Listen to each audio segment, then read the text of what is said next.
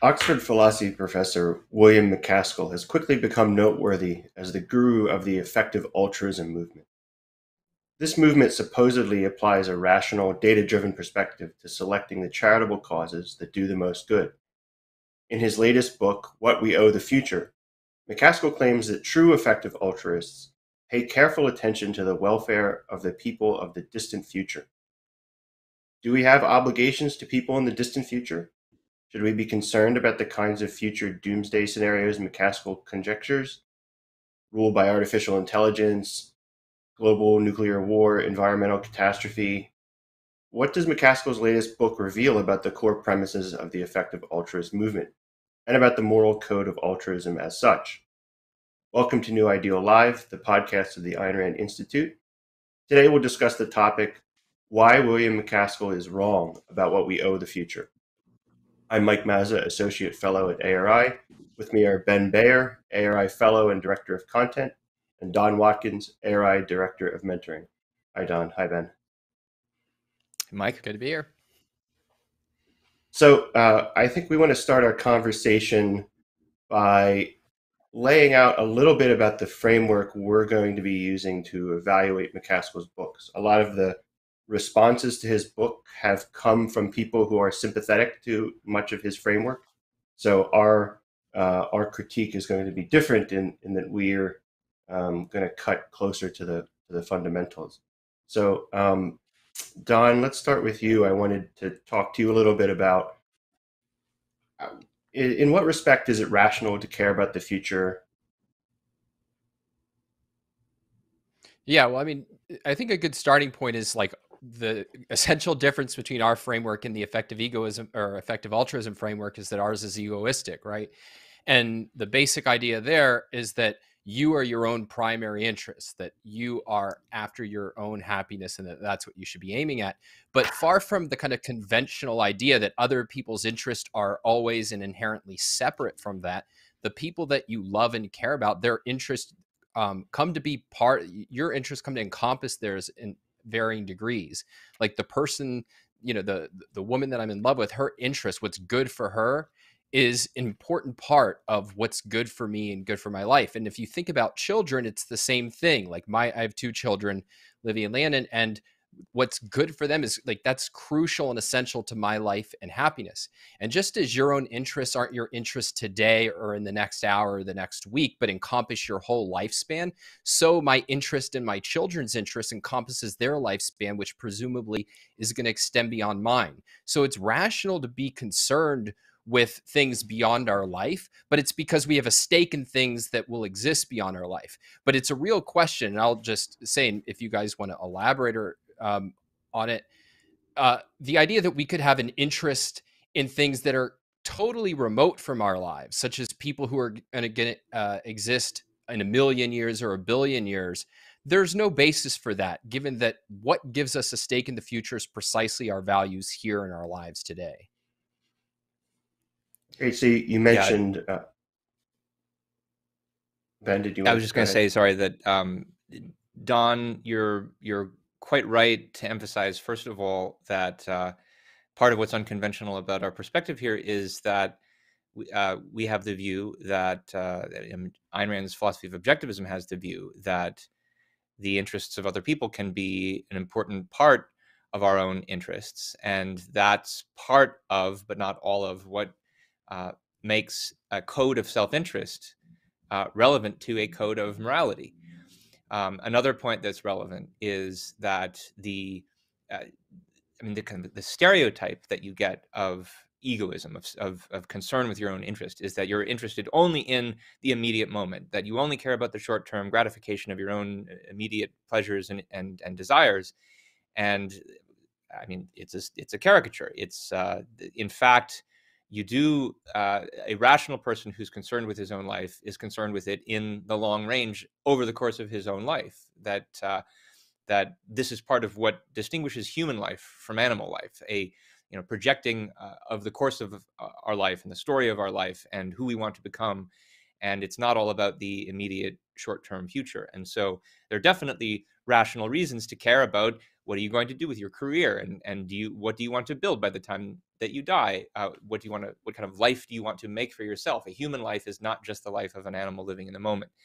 And one more thing I'll add to that is that for the rationally self-interested person, from this perspective, there's even more than simply your own loved ones can be of value to you. I mean, I think here we include even like you have reason to respect the rights of other people that you live in the same society with. That even if you don't know them, they other human beings are a source of potential value for your life. They're prospective trading partners, they're prospective friends and lovers and people who you can learn things from. And that's part of the reason you don't not only, I mean, you have good reason to sometimes even want to help not only your friends and loved ones, but even strangers who are in trouble through no fault of their own for these kinds of reasons. Certainly no reason to harm them. And there's no special value that comes just from destroying other people's lives for its own sake. That's nihilism. That's not any kind of a concern with your interests. So yeah, there is a legitimate question here about how should we think about the future? And what we're going to talk about is like how much of the future can possibly be of rational interest. Okay. So in some sense, we should care about the long term. We should care about progress. What does this imply? Yeah. So the start by observe. We're going to say a lot about what we think is wrong with this book by MacAskill, which is a book that's become much talked about in intellectual circles in the last few months. It's kind of a manifesto for a whole movement. And though we're going to have a lot of things to criticize about it, I mean, I think one thing that MacAskill gets right is that if you care about the future in any sense, one thing you're going to look at is what kind of values are you transmitting to the future, because values are things that get entrenched, and maybe there are periods in history where certain kinds of values are more likely to get entrenched, and in future periods it'll be less likely to change. I think we can even agree with him about certain of the values that he thinks would be good to entrench. He mentions things like free speech and free migration because they allow for the possibility of if something goes wrong with your society, you can change it. So it makes other elements of your society less entrenched, more possibly dynamic. If you have a bad government but you still have free speech, you can still speak up and try to change your government. Whereas if you institute censorship, people just will lose access to ideas about how they could make their world better, and lose access to communicating to others about how to do the same thing. So there is an important thing he's got his fingers on here about one of the things that has the biggest long-term impact in history is whether rational or irrational values are transmitted to the future. And so I think that's something we should certainly care about here. The question is, what are the values that we think will have the most important long-term impact, and especially for our own lives? So, Don, you have thoughts on that issue? Yeah, well, I mean, just to elaborate, I think on something you're touching on. So you mentioned like he'll raise things like free speech, but it's all with the caveat that these are not values that I'm standing behind 100%. And indeed, free speech is contingent on if we like the way that it's ending up. So there's no discussion of is any kind of principle of freedom.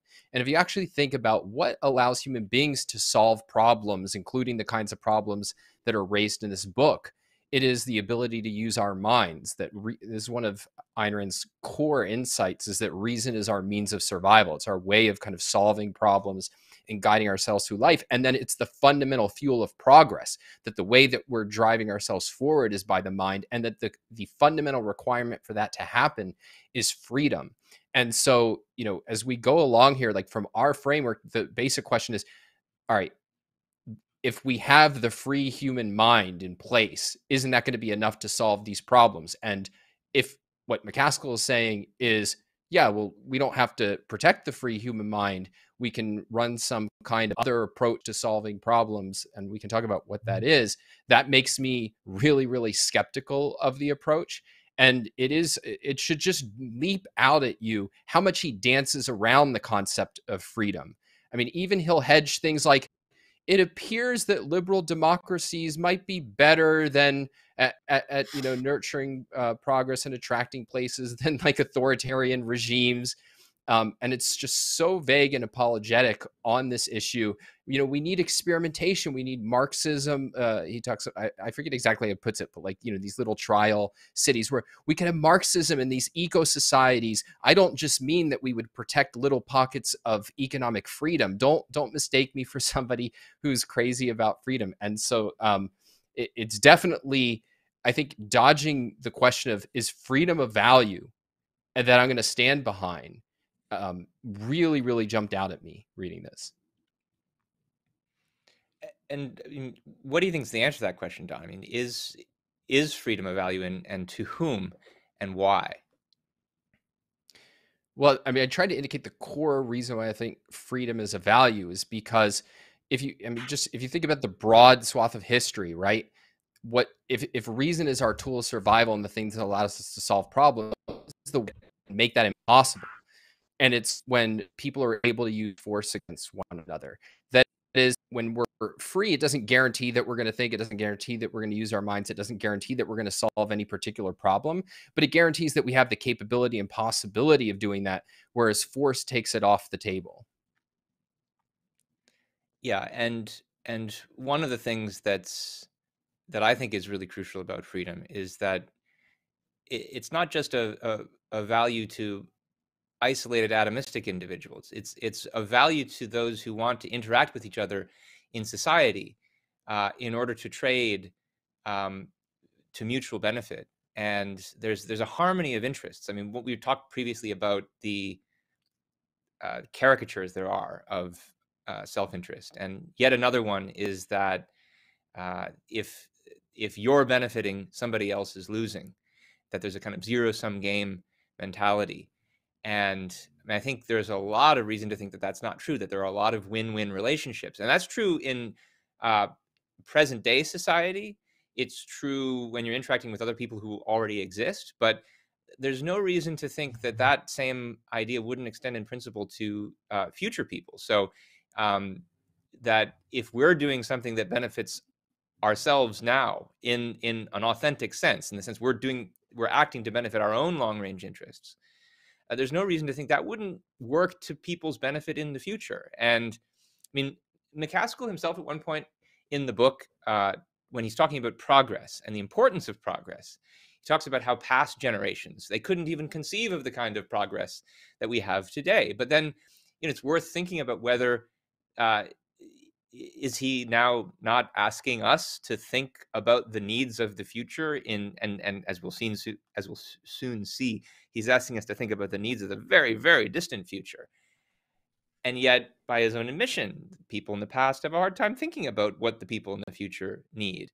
And if people in the 19th century or the 18th century had thought about our needs, to the exclusion of their own interests, they'd be thinking, well, we better make sure that the horse and buggy supply is preserved, because then, people in the 21st century won't have transportation.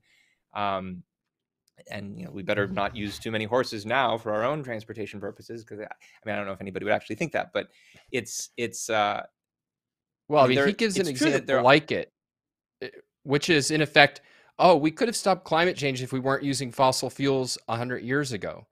And if we didn't do that, we would have not had an industrial revolution, a progressive society. And that's why it's so important to think about the future in terms of principles, not in terms of trying to solve each and every concrete policy. Because when I pursue my interests, the fundamental things that are to my interest are knowledge, and you could put it different ways: technology, economic prosperity, capability is another way of putting it. And so if our generation pursues our interests by protecting freedom and then creating a lot of knowledge and a lot of prosperity, that is exactly what creates the ability to solve future problems and make life amazing in the future. And so the more that we're cutting ourselves off from knowledge, and the more that we're cutting ourselves off from wealth, it's actually, at least we should be on the premise that it's kind of very likely to be true that we're helping future generations, whereas if we hold back from that, we could be harming future generations. I mean, wouldn't you say, Don, that the kind of most obvious illustration of this is, and it's not the only one, but the most obvious illustration of this is the way in which, if the parents do well and leave a lot to their children, then the children are going to do better. And I mean, if that same pattern occurs and reoccurs in the future, you get it happening on a large scale.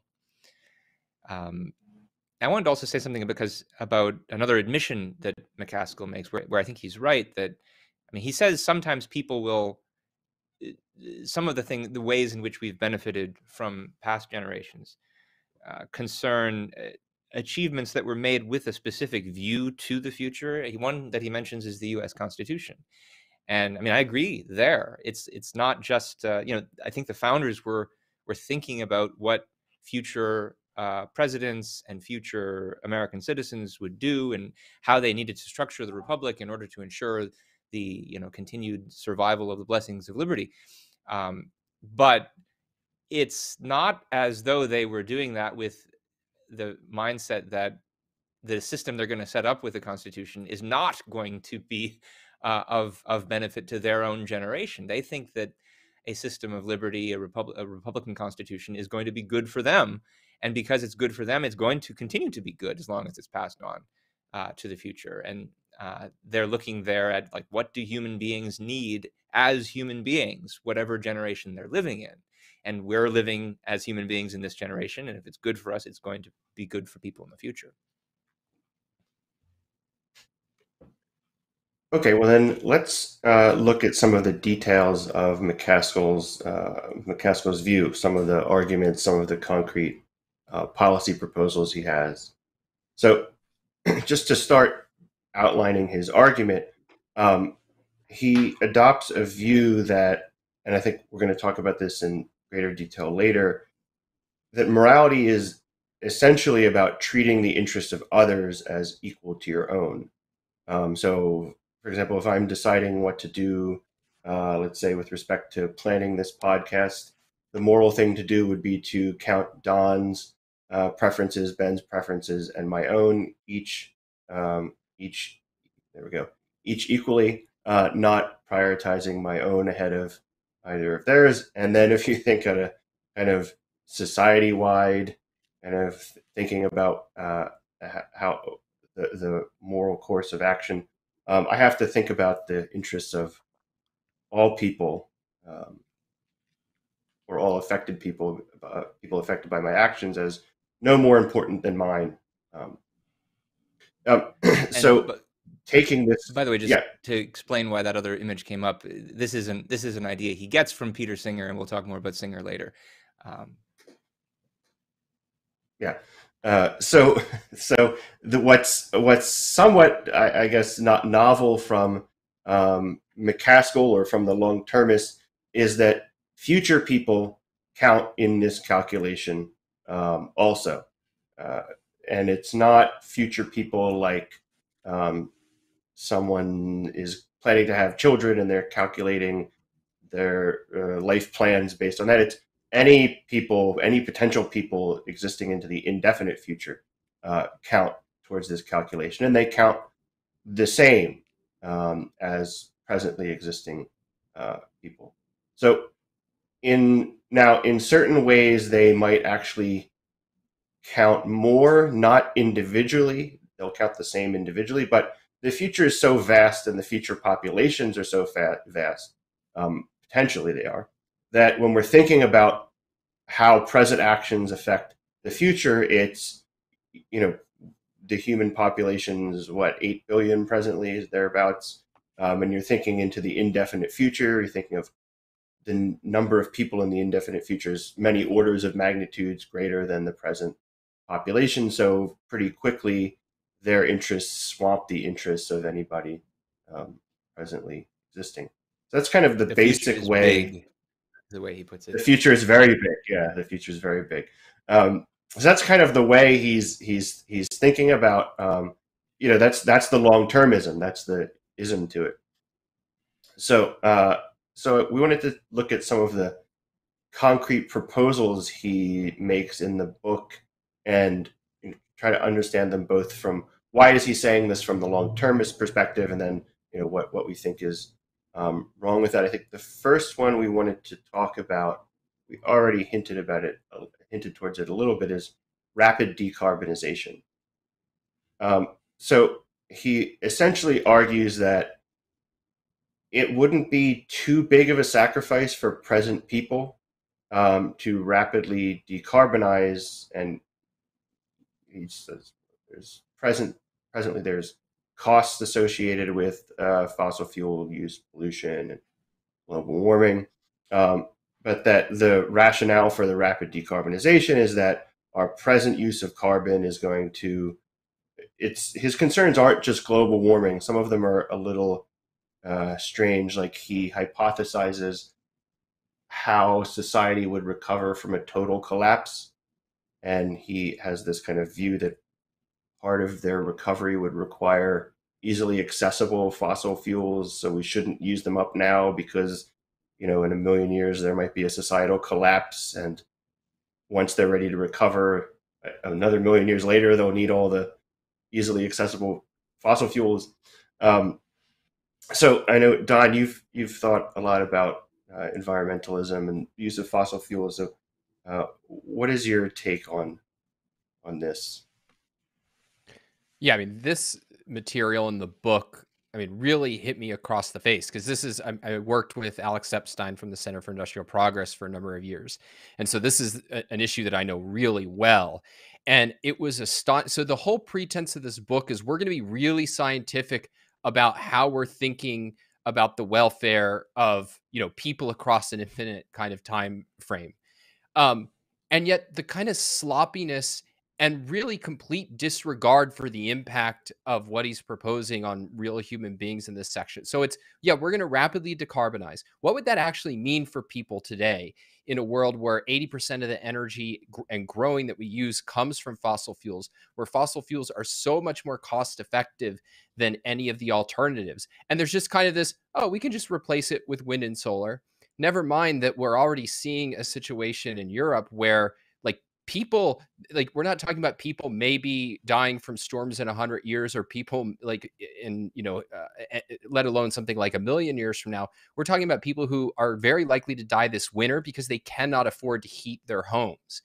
And so to just treat this as, yeah, obviously it's a great thing to get rid of fossil fuels, rather than saying, like, at most what his argument could amount to is, it's going to be horrible and tragic to decarbonize today, but we have to do it because people a billion years from now will benefit. But he doesn't make that argument. He just treats it lightly and dismissively as, yeah, obviously just take away energy and we'll probably replace it with something, no big deal. And so that, to me, casts, if that's how he's arguing on something where I think the facts and data are super clear cut, then when he's speculating about the future of AI technology and things like this, my view is I don't trust anything he says.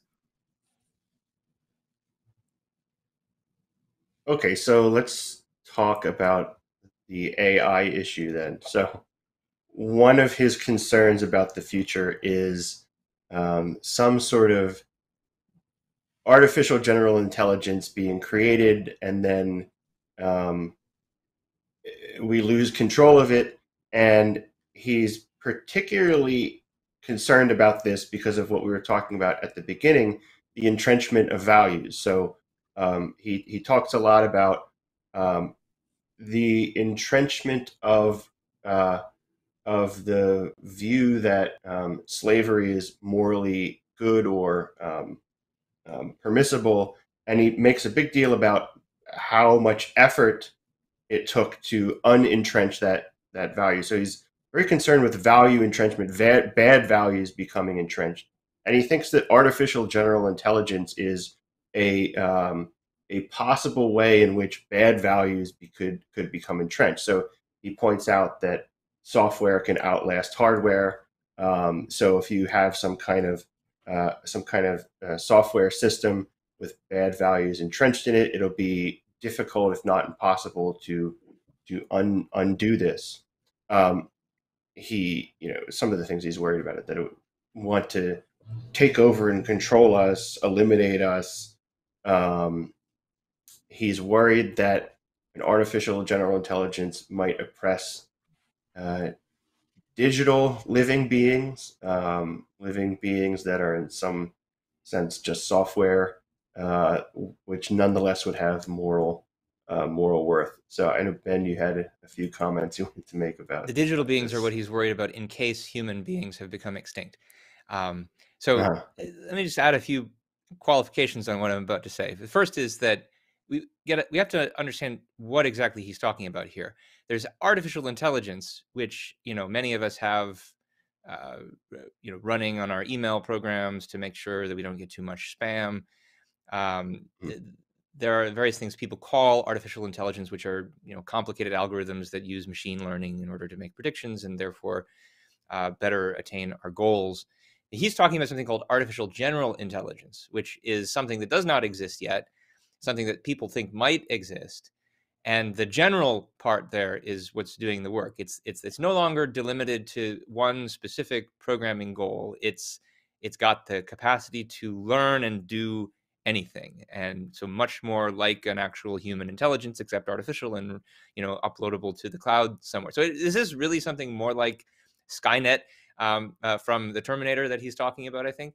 And I'll say, I do think that there are legitimate worries that people can have about this, what artificial intelligence can do. I mean, there's interesting real stories about the way in which the algorithms on social media have pushed sick people in the direction of even worse sickness because of the way they follow what the computers recommend. But and so there are questions here that need to be answered and problems that need to be solved. And to that extent, the tech people who are working on these problems are working on something big and important and interesting. However, the way that artificial general intelligence is worried about and debated about, and I know I'm going to get a lot of tech people writing hate mail to me because of this. I find it completely bizarre. I find it, and I know that MacAskill himself is going to say, well, yes, it is just a low probability outcome, but if it happens, it'll be really bad. And we'll talk more about that probability issue later. But just in principle, I find the worry completely bizarre because on the one hand, it relies on the thing about intelligence that's so powerful. I mean, it's supposed to be dangerous because, no, this is like real human intelligence, except it's superpowered by computers and therefore it can do anything. The thing about intelligence that makes it powerful is its generality. But then the assumption is, well, what if the bad values get programmed into this powerful general intelligence? But if it really is general in the way that human intelligence is, then it's the kind of thing that can overcome its programming. And there's no reason to assume that that kind of system would function in the deterministic way that the current AIs do. So I think that the idea that intelligence can be rendered in a deterministic way, where these values get programmed in, these bad values get programmed in, like it's not just Skynet, but it's like Hitler's Skynet.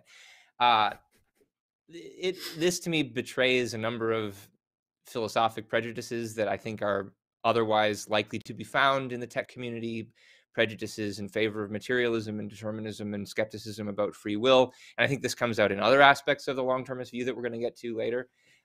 But I just find it, and I went to a conference once with a bunch of effective altruist people, and I expressed my utter perplexity and indignation that they were even spending time debating about this. But I'd like to re-ratify that sentiment right now.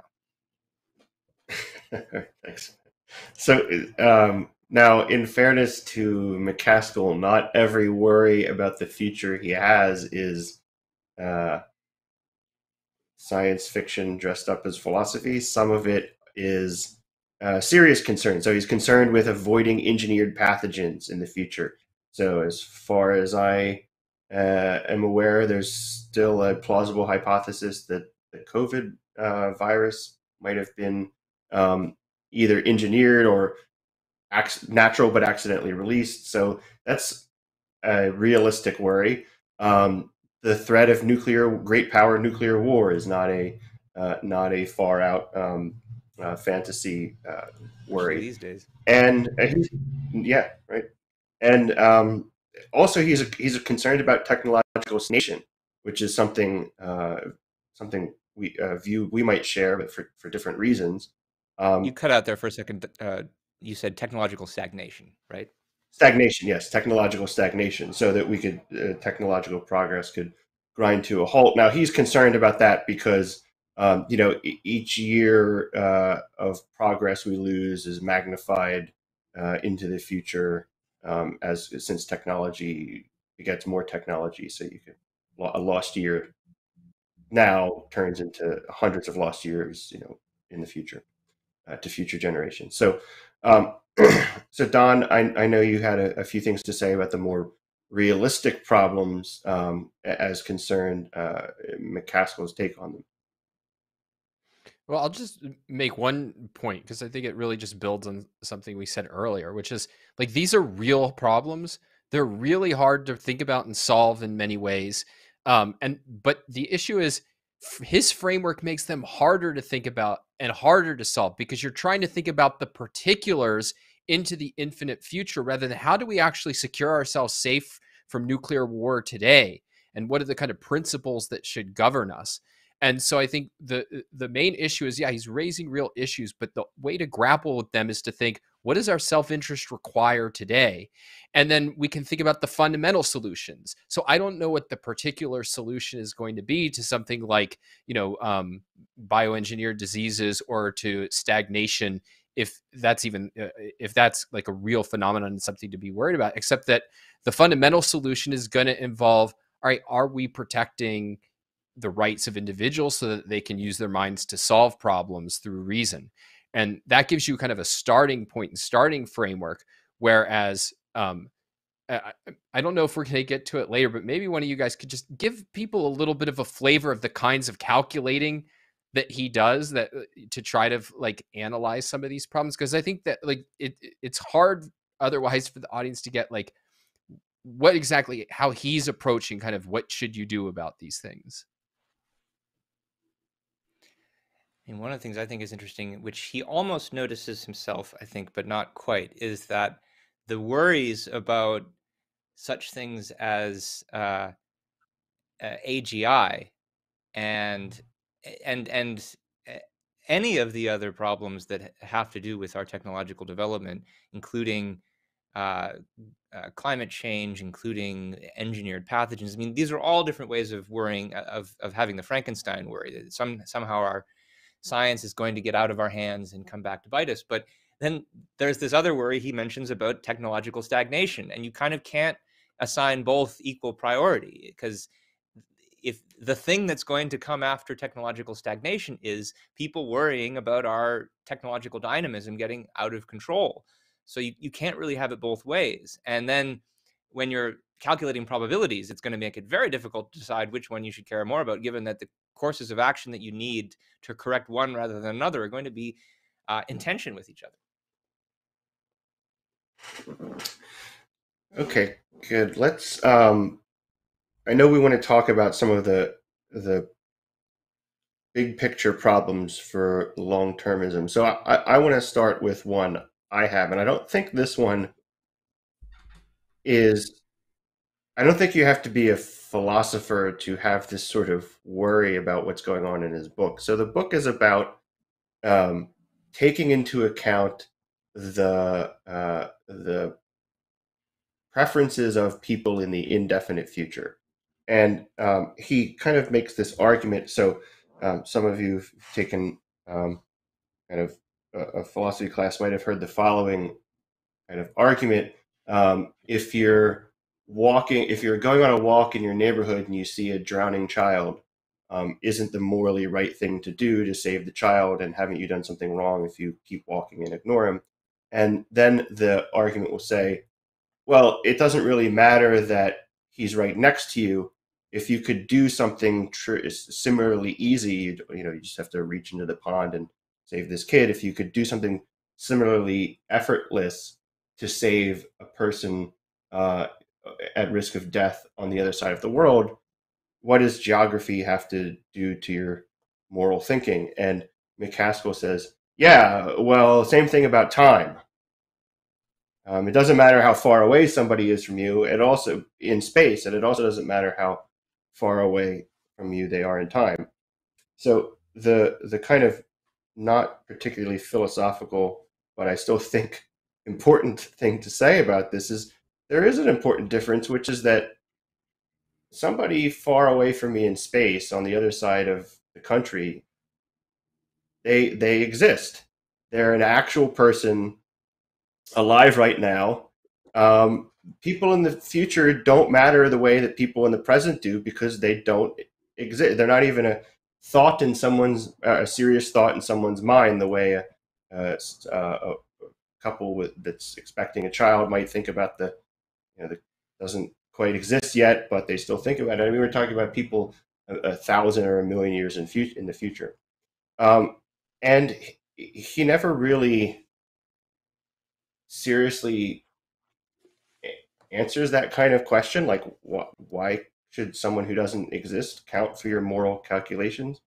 Um, at one point, he even says that the joy a person will feel in the future is no less valuable than a presently existing person's joy. And by contraposition, uh, eh, you could say, well, then wouldn't you have to say that the suffering a person in the future suffers is no less bad than the suffering somebody presently experiencing is bad? So Ben, I know you wanted to tie this issue to some problems about agency that come up in MacAskill's Yeah, I reasoning. mean, you're right that he never really explains why the future matters so much. But in part, that's I think because he's presupposing a whole framework, a whole philosophic framework about ethics, where he assumes agreement already with his audience, and this is the consequentialist view that what's morally significant about your actions is their consequences, and your actions have consequences in the future. So that's why the future matters, in effect. And we'll say a little more about that later, because it's. I mean, we put the picture of Singer on by mistake earlier, and Singer's the kind of granddaddy of today's effective altruist consequentialist movement, and that's where he's getting a lot of this from. But yeah, when another part of another argument that he makes that's similar to the drowning child in the pond argument, Mike, is the one that he makes, um, another kind of analogy to the About the foolish broken teenager. glass, He's sorry. the broken bottle. Is that what you're thinking of? Um, well, that's yet another one. But the foolish teenager analogy is like, so you're 16, 17, you have your whole life ahead of you. You could be like apparently MacAskill was when he was a teenager, and you can go around urban climbing and taking unnecessary risks. And when you think about it in retrospect, it's really irrational because you could lose so much, but it seems fun at the time. And he's saying the human race is the same way, that we're in effect in our teens and we've got our whole life ahead of us. And we could do things right now that seem like a lot of fun, like using fossil fuels and building dangerous AI programs or whatever. And but that might end up endangering the whole life that we have left to live. I mean, in a way, it's kind of like a Plato's cave argument. We're stuck here in this cave, and we don't realize that there's this whole world beyond us. And uh, so, but just like with Plato's cave, there's a big there are some important metaphysical differences that he's ignoring. And it relates to what you were saying, Mike, about, well, the future doesn't exist yet. And so there are important differences between the short term and the long term of an individual human life, and the short term and the long term of the human race. Notably, whereas when you have a human life which is spread out over decades, you still have a single entity that endures through that lifespan, and who makes decisions, and who formulates goals and acts from values with the view to attaining those values.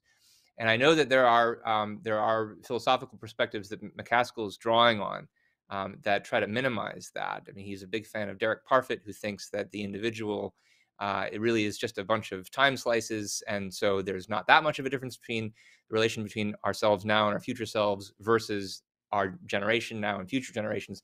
We could talk more about what's wrong with that perspective later if we wanted to, but I think most people will get the idea that no, there's a individual who lives their life over the course of time. They make decisions, and they're the ones who experience that lifetime, as opposed to there's no individual that survives over the course of generations who sort of embodies the collective consciousness of the race, and therefore is able to act over the course of time in order to achieve goals and values in the future.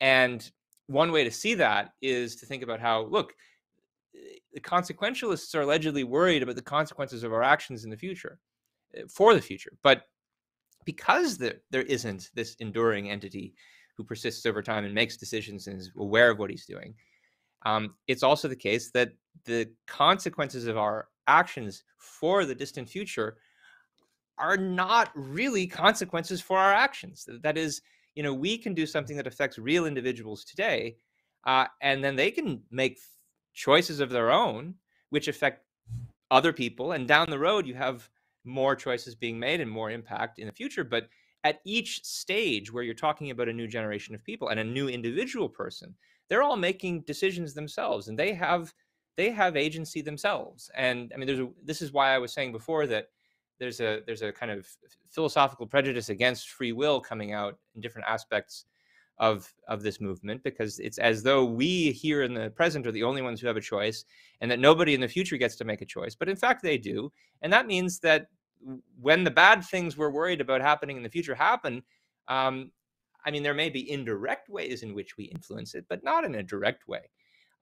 And that's especially because of the fact that the people who don't exist now, who might exist in the future, it's not like they're out there in some kind of platonic realm waiting to be born, and it's a foregone conclusion that they will be born, and now it's just how are we going to impact them? Because of course the choices that we make now and the choices that our children make in the near-term future will determine which people end up being born and whether they end up being born. And this is something MacAskill himself acknowledges, so that there's no determinate future, and therefore there's no way to compare the consequences of your actions in one kind of action on that future versus different actions on that same future, because the different actions will create different futures. And he comes up with ways still of weighing those alternatives that are, I think, not very convincing, but we don't need to go down that rabbit hole. But yeah, there's some real problems about diminishing the agency of individuals in the future that I think are endemic in any kind of consequentialism, but you especially see it here. Yeah, just briefly, I mean, what it essentially amounts to is he doesn't position us as teenagers. He, in effect, positions our generation as like the grown adult, and everybody that follows is going to be senile and helpless, and therefore we're the only ones who have the power to decide how they're going to turn out. And that's just like insanely wrong, particularly when you think about the very likelihood that we should expect future people to have so much more knowledge and capability than we have today with which to solve their own problems. That's a really good point.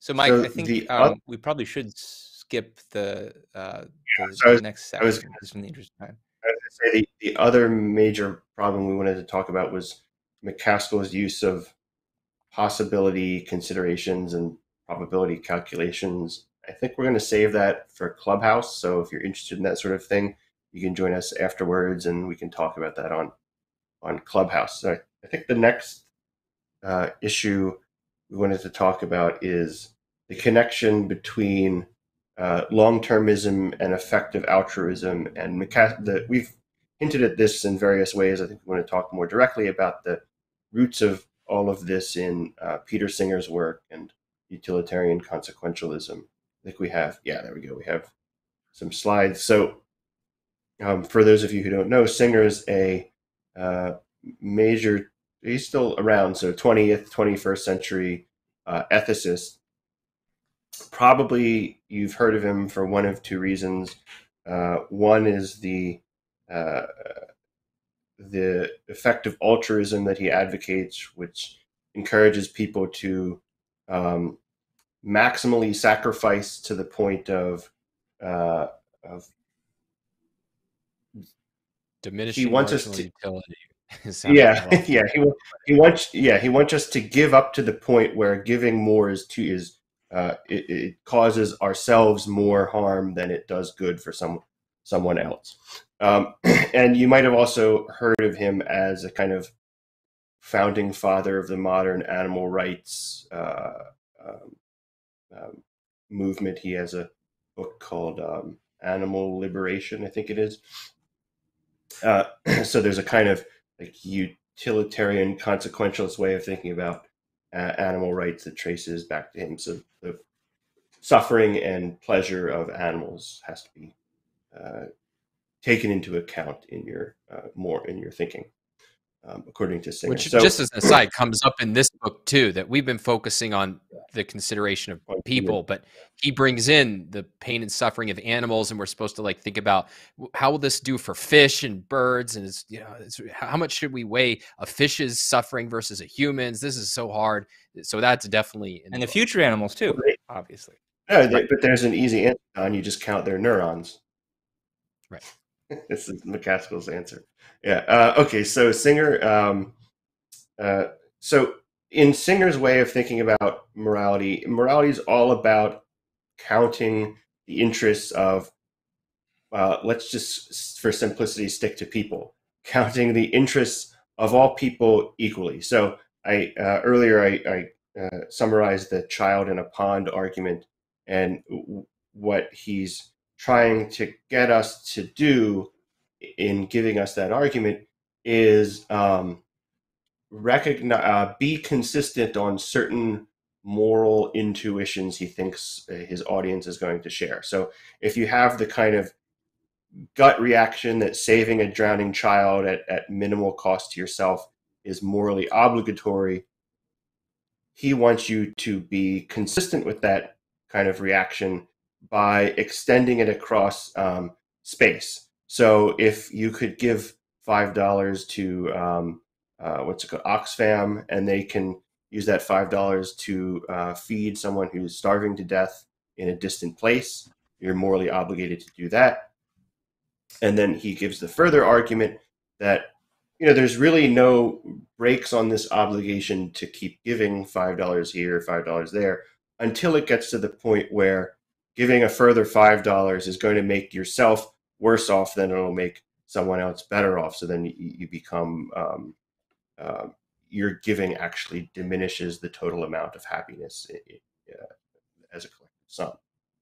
So the effective altruist movement kind of comes out of this. It takes the Singer way of thinking about morality as given, as dogma, and then it says, what's not a good guide to doing this is just kind of following your empathetic, sympathetic emotions.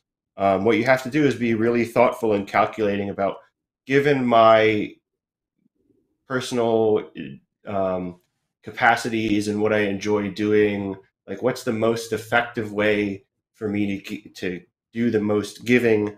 So what people in this movement will do is rate charities for efficiency. Individuals might, so some of the kind of life paths these serious effective altruists take are, well, I could work in a soup kitchen and help a small number of people, but I just happen to be super good at math and numbers. So instead, I'll get a finance job, make millions of dollars, but I'll give it all away except for 70 grand a year, enough to live on or support a family on. Give away millions of dollars. People in tech, there's a subgroup of people in tech that kind of do that kind of thing too. Yeah, and just I think it's really important to get the call is not just that you sacrifice the money; it's that you sacrifice the career you want. And so Singer will talk about, I had a student who was passionate about philosophy and said, "Well, I'll go work on Wall Street instead, so I can give away money." So it's like you're not allowed to take into account what you want to do or the money that you earn. Yeah, but I think unless doing so would in some way destroy your ability to get those earnings. So if you were so miserable in finance that you just couldn't get up in the morning and go on and keep earning, I think anyway, I guess we don't have to get into like the psychological nuances of living up to this. So long-termism you could think of as just the sort of latest. It's only been around for a while, so I don't want to say exactly fad. You can't tell something's a fad until it kind of runs its course. But it's kind of the latest, let's say, twist on this, in that it's now taking into account not just far off in space persons, but far off in time persons. And I know, Ben, you have a lot to say about I have what's a wrong lot with to all of say about what's it. wrong with it, both in content and approach. And so I think it is very important that the long-termist view is in many ways, it is just a kind of straightforward application of Singer's framework. If consequences matter, well, then you've got to look at the long-term consequences. And if the impact on people's happiness or suffering is what matters, then look at the people in the distant future. But then if there's something wrong with that framework, there's a lot that's then going to be wrong with this application. And there's a lot to say about what's wrong with the framework. I mean, there's just the kind of foundational assumption of the whole consequentialist view that morality is basically about social relationships with other people, and that it's an impersonal kind of value where your own interests count equally with regard to everybody else's interests. Morality is about maximizing some kind of impersonal value sum. And that's such a provincial view in the history of philosophy, which is nonetheless then taken as though it is self-evident truth that without any need for argumentation, that it's hugely scandalous, I think.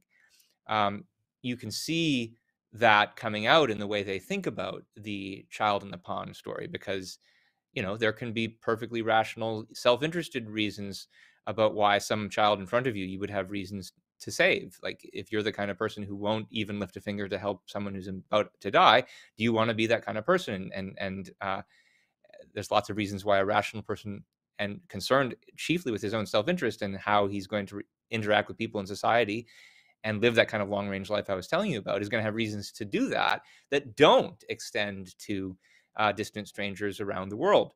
So the analogy doesn't hold up. So it certainly doesn't hold up when you then try to reiterate it for future people. There are all the kinds of agency problems that I mentioned before too. But yeah. I really want to just get in one point in this, because I think this is really, because the analogy really affects people. Like, they really find it persuasive.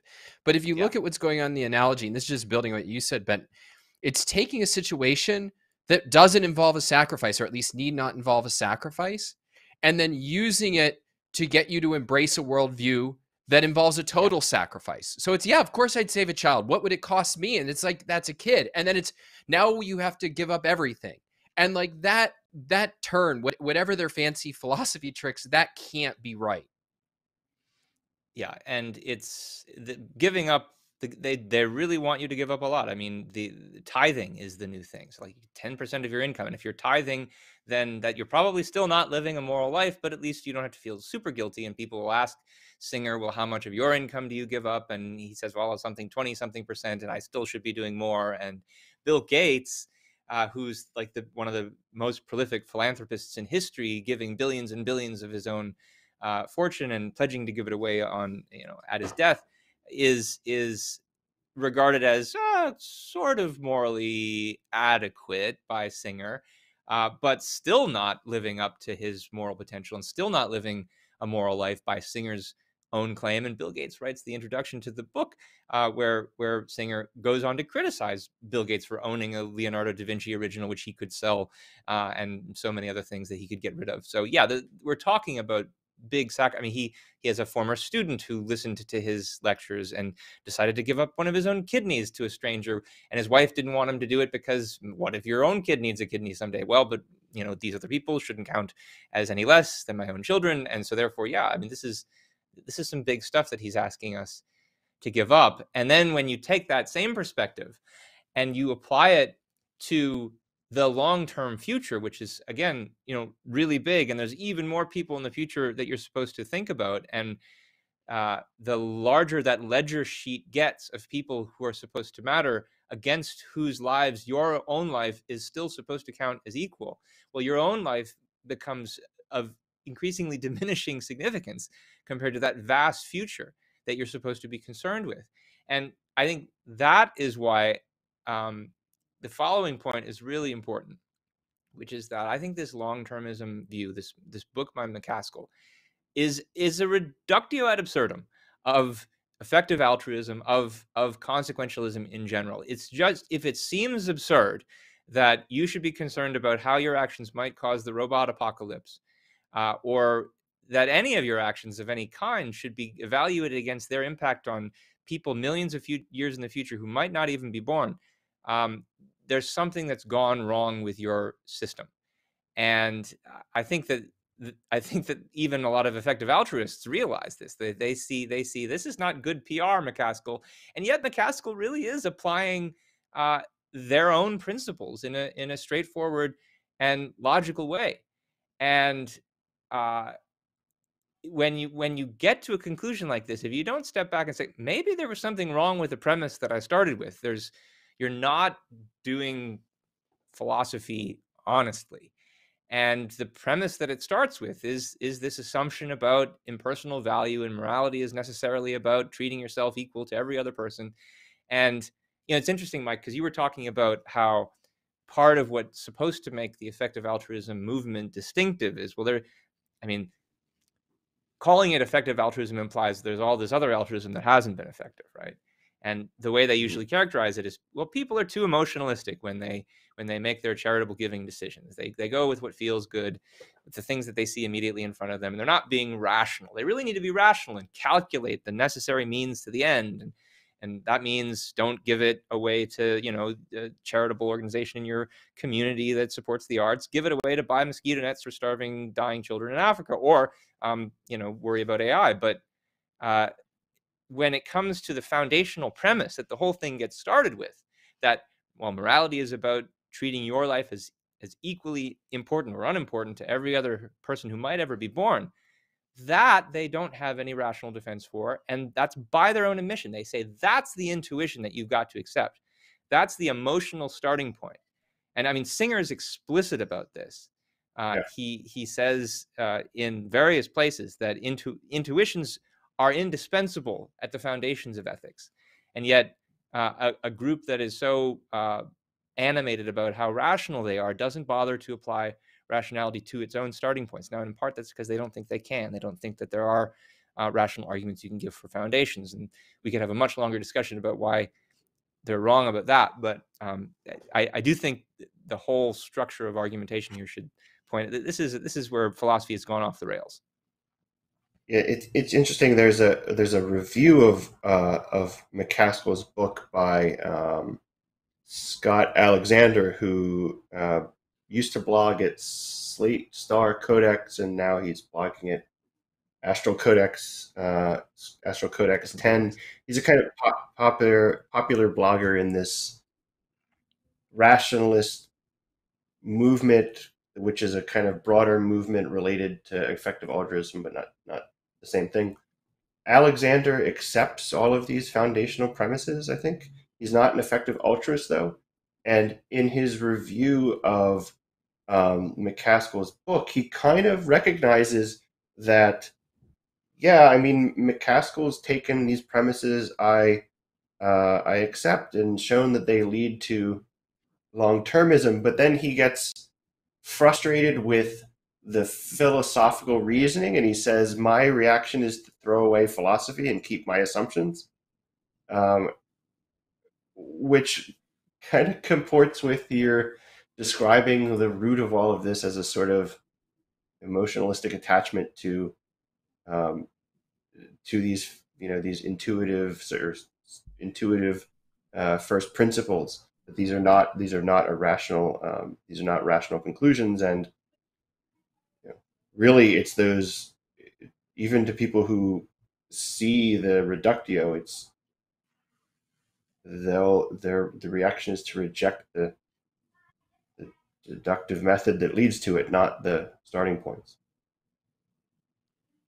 Okay, Okay, so we're right at 3 o'clock.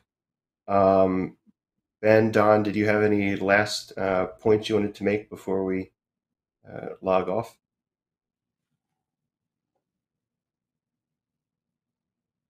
No. Take that as Well, a I'll no. just Okay. say, So, yeah, go ahead. I'll just say one last thing, which is that it's one of the things I find particularly tragic about this book as a artifact of contemporary philosophy is not just that it's reached this seemingly absurd conclusion about worrying about what are we doing to maximize the chances for space exploration beyond our galaxy and whether or not the robots will be in charge when they do it. It's not just that sounds weird and therefore crazy, and that's the sign that something's gone wrong. What's especially tragic about it is that think about, I mean, if you're going to worry about stagnation in the development of human knowledge and technology, I mean, what kind of sign is this of the stagnation in the humanities? Where there's this field that philosophers have occasionally been involved in called ethics. Ethics is the field they usually trot out to explain why they're relevant to life. When they need to justify their funding, they say, well, we answer real life questions about what is right and wrong and what it is to live a good life. But then this is what they give you.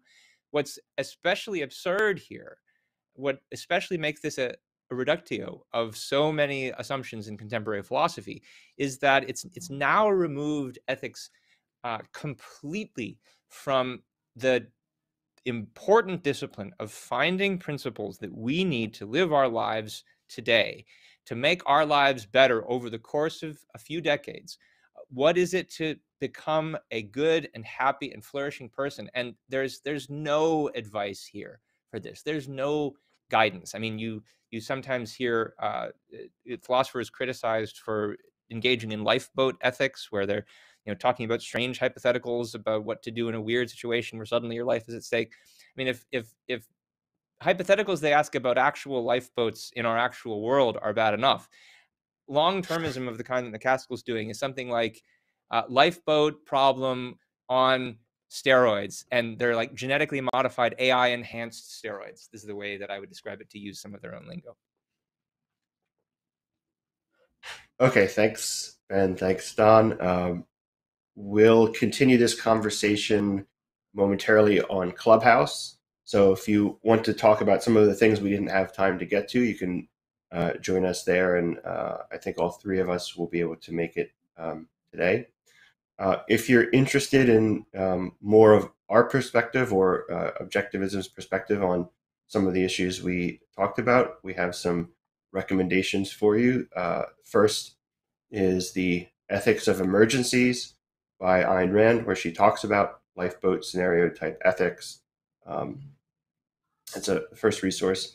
The second is a lecture given this past summer at Ocon by Greg Salmieri on reproduction and the objectivist ethics. What's particularly relevant is Dr. Salmieri's discussion of the rational basis for valuing the future and future generations.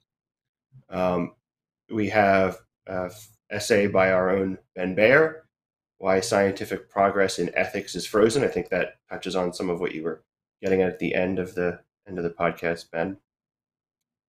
And yeah, that one's the first essay is the one about what's wrong with the assumption that morality is just about relationships to other people and how it's so provincial for people like Singer to be assuming that's all it's about. And also by Ben, Why Today's Ethics Offers No Real Guidance, also relevant to much of what we spoke about today.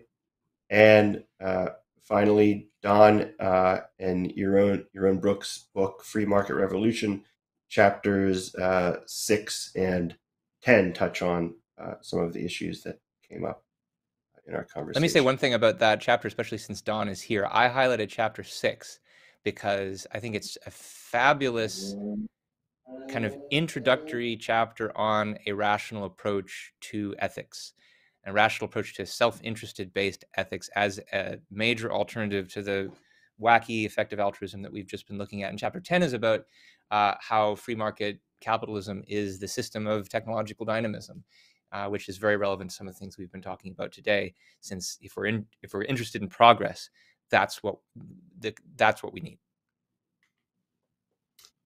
Great. Okay, so next week's show is going to be a discussion between Ben and Nikos Sotirakopoulos on the protests in Russia and Iran. So you can join Ben and Nikos next Friday at the same time. Please continue. It might not actually be Friday. It might be Thursday. Oh, we haven't decided the details yet, but stay tuned. Next week, at some point, date to be determined, you can join Ben and Nikos to talk about Russia and Iran and the protests there. Please continue to send us your questions for future Q&A episodes. You can email us at newideal@aynrand.org to send us your questions. Ben and I will be doing a Q&A episode specifically on free will, probably in 2 weeks. Again, date to be determined, but coming sooner rather than later. This will be our first Q&A episode on a narrow topic. So if you're interested in free will, send us your questions. We'll answer them. We'll spend an hour talking about free will, and then probably Clubhouse as well. If you enjoyed this podcast, please subscribe to our channel on YouTube. Click the bell notification when it goes live, or we post new recordings. Like, comment, subscribe. Please do the same on Facebook. If you're watching the recording, be sure to share it to help attract new viewers to our channel. If you have any questions about today's episode, or if you have suggestions for future episodes, please send us an email, again, at newideal@aynrand.org. We read all the emails, we respond to many of them, and we do take podcast suggestions. Okay, thank you all, and I look forward to continuing the conversation on Clubhouse. Bye. Thanks, Mike. See everybody there.